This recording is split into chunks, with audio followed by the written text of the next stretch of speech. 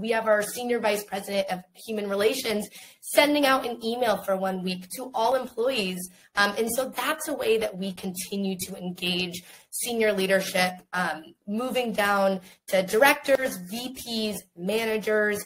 We like to incorporate our work in town halls, weekly sales meetings, for example, offsites if we can do a volunteer project during Global Months of Service at a team's offsite event when leaders are present. That's always something that we try to do to continue to elevate volunteerism here at our company.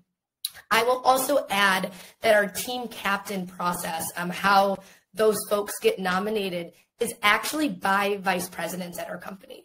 So we reach out to our distribution list of all of the vice presidents and say, hey, you know, we do the calculations on the back end, that we need you to nominate X amount of individuals that you would like to see as a team captain for your team this Global Months of Service.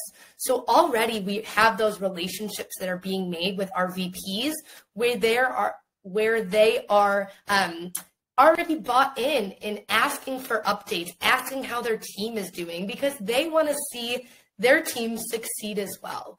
So definitely as many opportunities as you can touch leadership in different avenues. Again, whether it is adding on to a conference that they're having, sending a little blurb for them to mail out in their sales scoop, or whatever maybe their team's weekly newsletter may look like. That's definitely, there's some low touch approaches there, which I think would be very successful for your program.